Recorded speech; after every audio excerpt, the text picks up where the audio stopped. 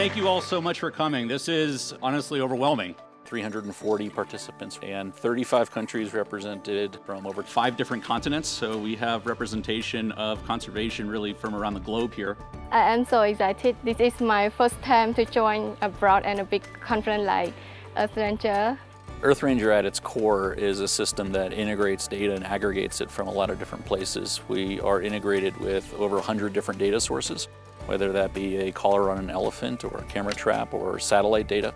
And we pull all of that together into one place where it's then available for visualization and to optimize operations.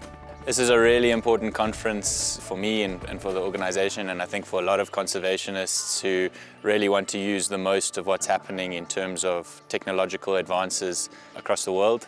And this is really an exciting place to connect with people using new technologies, and it's just great to see the collaboration that's taking place. This conference is important for us because it is one of the platforms where we look at different emerging technologies and how we can use that over what we are using.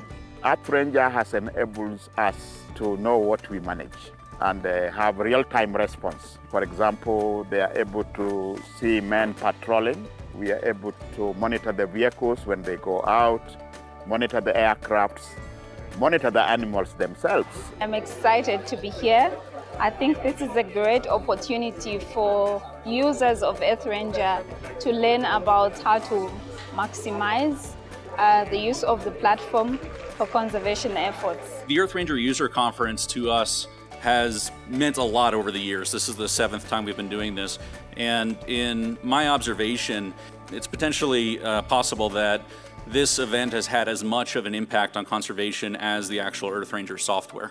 The community that's been built around EarthRanger is just tremendous. And I think we were trying to build a product to solve a problem. And in addition to doing that, we also have provided a platform for this community to come together. We have to make our science into applications. And bringing together people that are doing the applications already with the science, that's exactly how it should be. We shouldn't reinvent the wheel of applying things.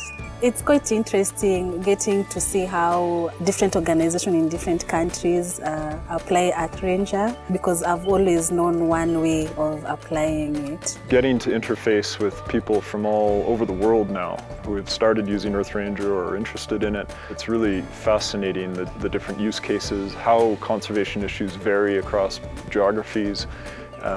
But yet there's this common sort of thread throughout it all, and that's very much looking to data-driven conservation. And I think that that's really what EarthRanger has provided. Conservation is a collaborative venture, and not a few people can be able to manage it without the involvement of others. It's been a great eye-opener for me. I've been exposed to a lot of conservation practices which I wasn't aware of before.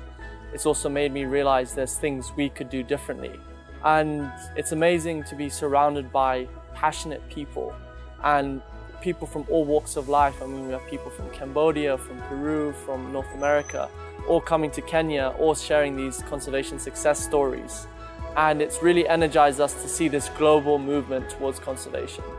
I feel hopeful, especially when you've been in a room with like these 300 or 350 people that are here and you hear like the cool stuff that's going on. And I think everyone in the conservation community has such a focus on being positive about conservation, which I think is a really good shift from years ago when it was like doom, gloom and destruction, whereas now it's very positive, very forward focused.